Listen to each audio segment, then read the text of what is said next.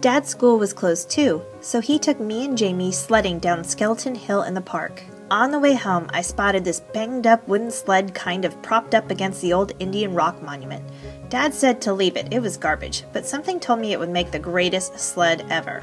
So Dad let me drag it home and I spent the rest of the day fixing it up. I superglued the broken slats together and wrapped some heavy-duty white duct tape around them for extra strength. Then I spray painted the whole thing white with the paint I had gotten for the alabaster sphinx I was making for the Egyptian Museum project. When it was all dry, I painted lightning and gold letters on the middle piece of wood, and I made a little lightning bolt symbol above the letters. Dad was like, "Wow, Jackie, you were right about the sled." The next day we went back to Skeleton Hill with lightning. It was the fastest thing I've ever ridden. So much faster than the plastic sleds we'd been using. And because it had gotten warmer outside, the snow had become crunchier and wetter. Good packing snow. We were in the park until our fingers were frozen and our lips had turned blue. Dad practically had to drag us home. By the end of the weekend, the snow had started turning gray and yellow, and then a rainstorm turned most of the snow to slush. When we got back to school on Monday, there was no snow left.